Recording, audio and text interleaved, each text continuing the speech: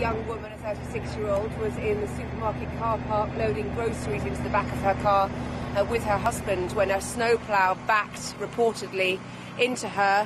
Her husband was unhurt. She was rushed to hospital and tragically declared dead on arrival, but the doctors managed to save her baby, who is now in critical condition in the intensive care unit. You know, this storm has been treacherous and deadly, and it's not over. It's been blamed for at least 13 deaths, especially in the south of the country, where inches of ice downed power lines and made roads very treacherous indeed. And